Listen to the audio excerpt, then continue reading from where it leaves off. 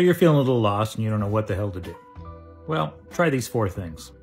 First, list 10 things that you need to do to get you closer to your goal. Make these physical actions that you have to take that'll make it easier. Next, brainstorm 10 ideas of how to fix a problem that you've got right in front of you. They can be outlandish, they can be crazy, it doesn't matter, just brainstorm. This next one can be difficult, but you can include yourself if you need to. Give 10 compliments. And finally, list 10 things that you're grateful for. These can be big or small. Now do this exercise every day for a week. Oh, a whole week? Yeah, give it a shot. If you do it for a week, here's what'll happen. You'll be 70 steps closer to your goal.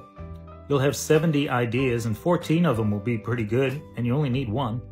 You'll take the focus off yourself 70 times than you would have otherwise. And you'll find yourself suddenly surrounded by gratitude. Give it a shot, see if it takes you out of your funk.